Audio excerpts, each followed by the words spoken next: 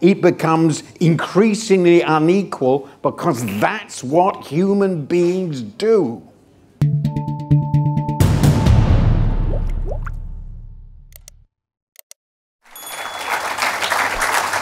So let's just begin with our first overall theme, which is it a mistake in the current circumstances to focus on productivity in the first place?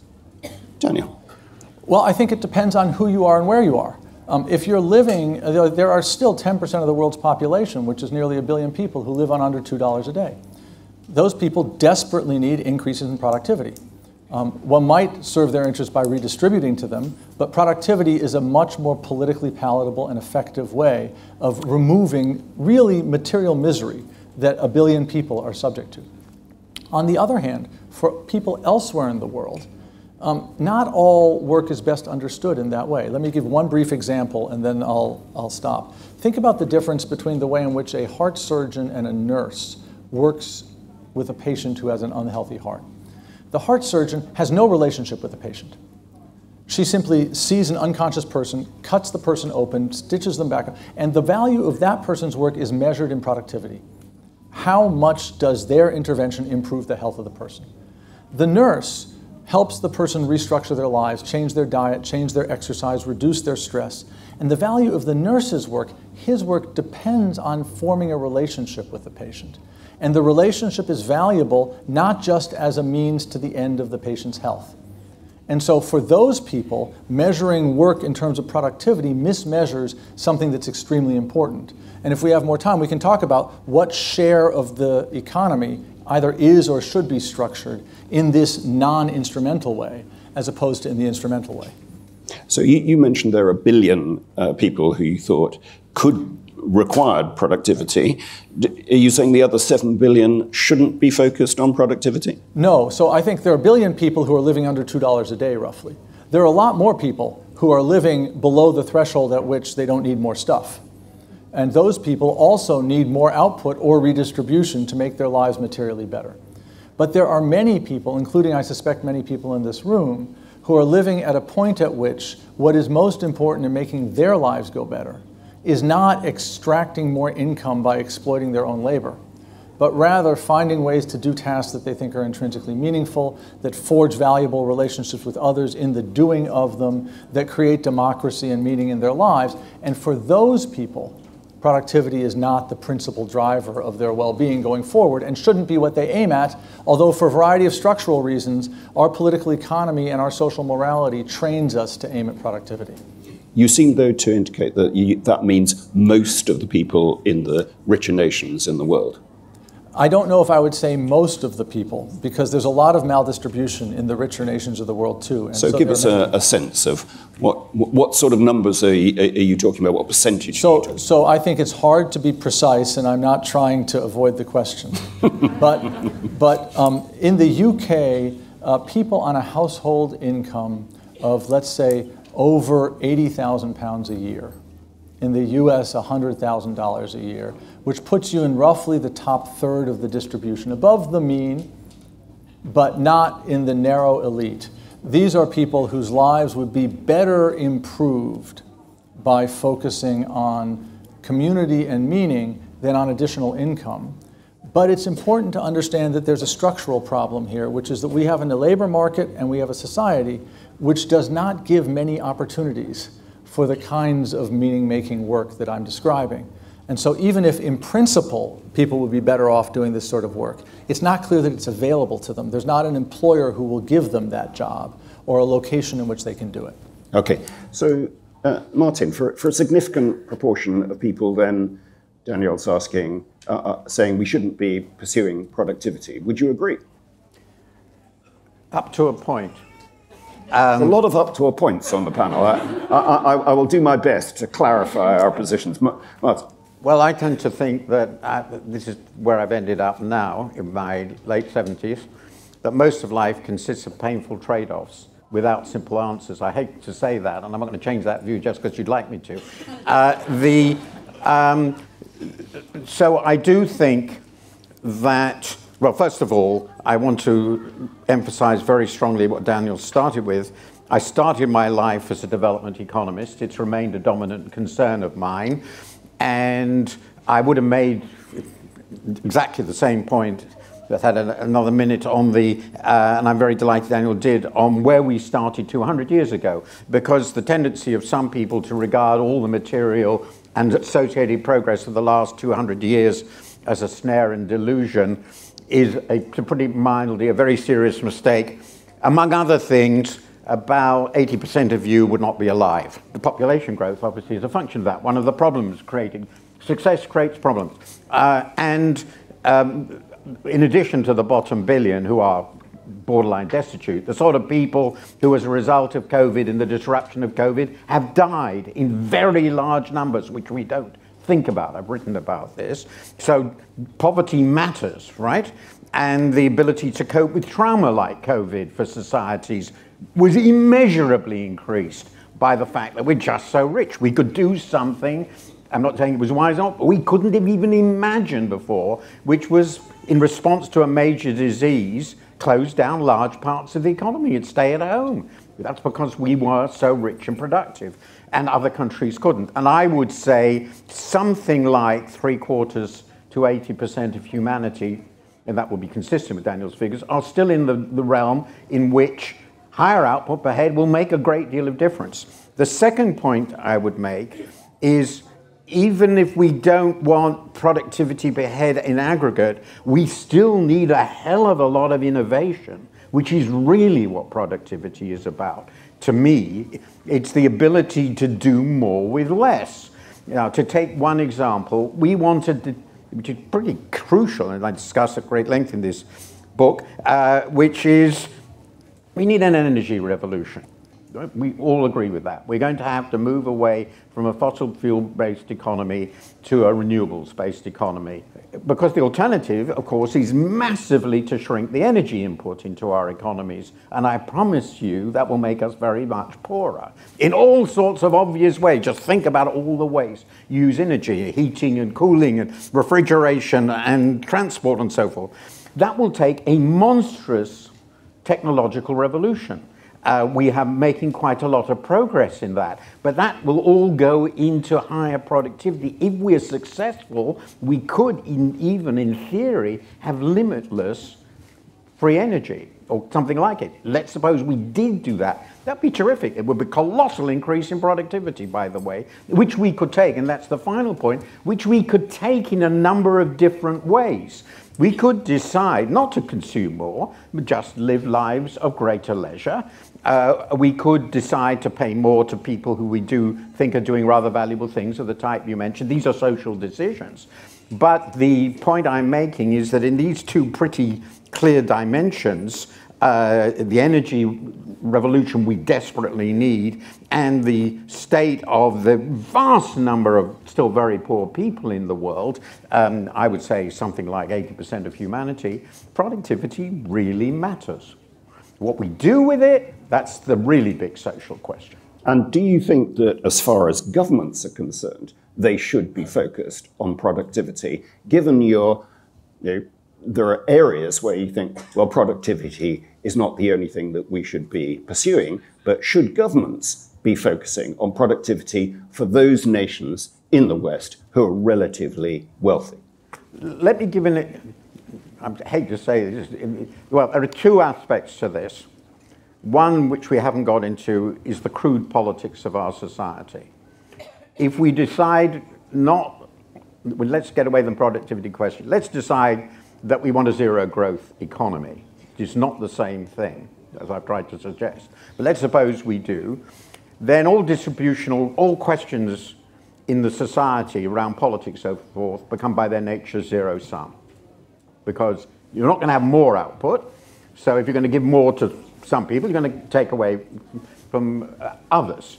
And my view is, like it or not, that one of the reasons we managed our democratic system reasonably successfully and it survived, democracy is a freak historically, is that we have positive sum society. So getting rid of output increases will create very large political challenges, and we're seeing this in Britain now.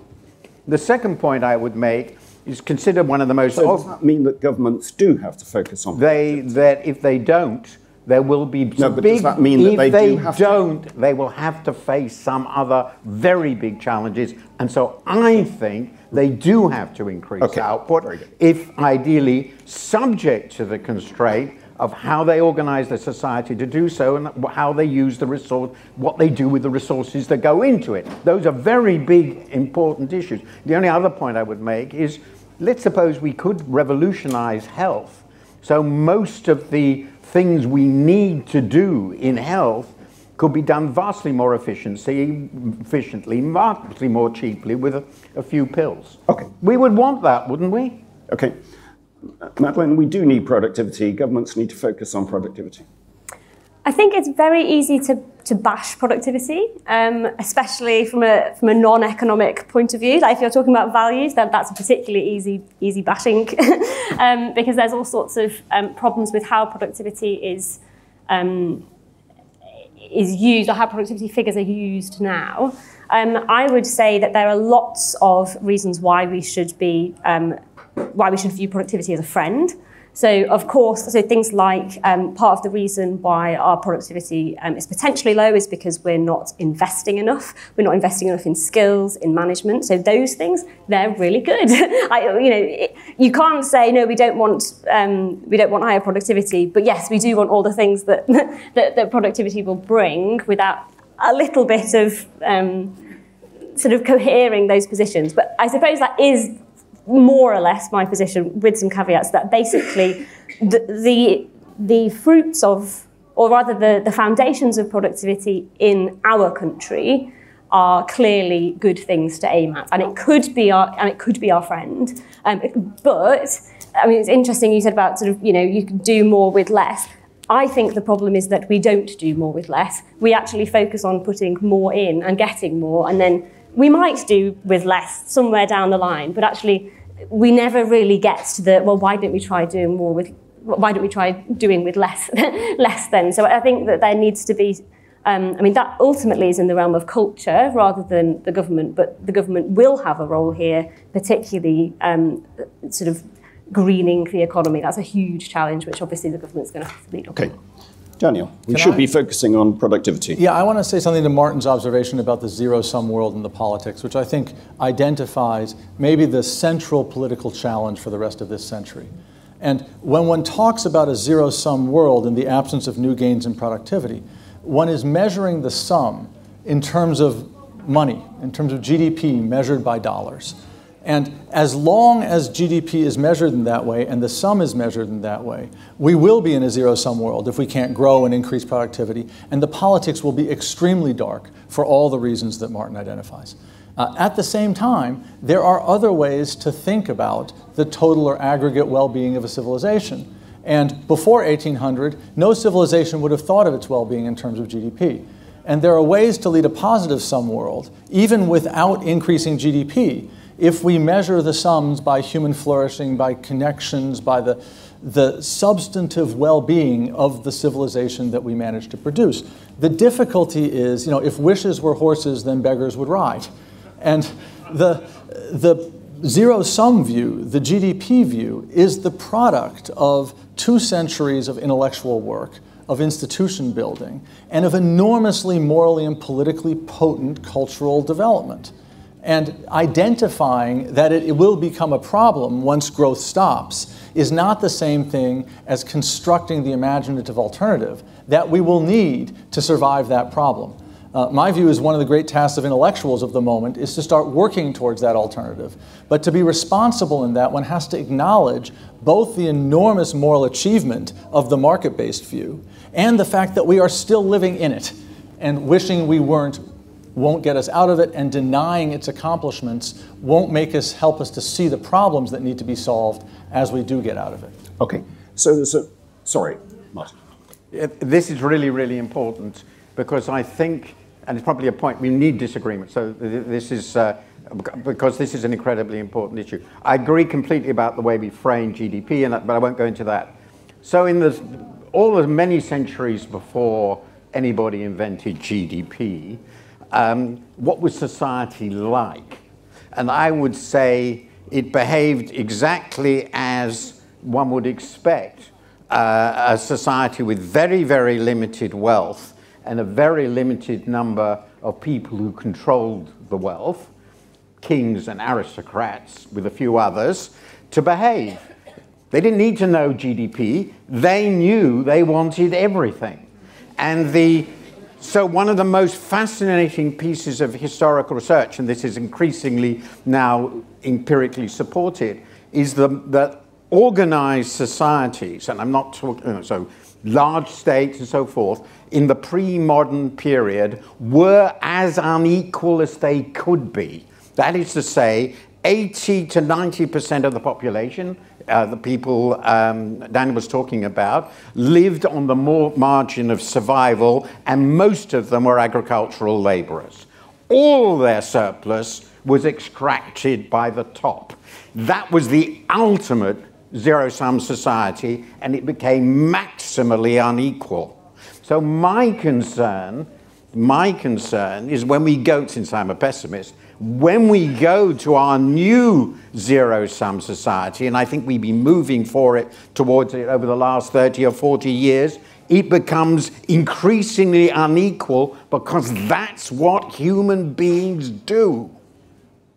And the extractive regime at the top, and there are many examples of this, becomes the dominant mode. So while I would like to believe, in this glorious moral revolution, I am deeply concerned that as we become more static, we go back to the zero-sumness of the 17th, 16th, 15th century or ancient China, one of the most extreme examples in history. And that really is something we have to think about. So this is extremely important, and we agree in some ways and disagree in others. Here's where we agree. One of the things that the productivity revolution and the market societies that produced it have achieved is to corral the process of getting for me into a form that has some positive product for others, as opposed to the prior ways of doing this, which were purely extractive, self-interested, and exploitative, and therefore very damaging. So I think we agree about that. The place where we might disagree, and I don't know how deeply, it's a little bit this old Hegel, thesis, antithesis, synthesis. The future cannot be a return to the past, for all the reasons Martin identifies, and 1,000 others also, including that moral pluralism has let a certain cat out of the bag that the past controlled by suppressing.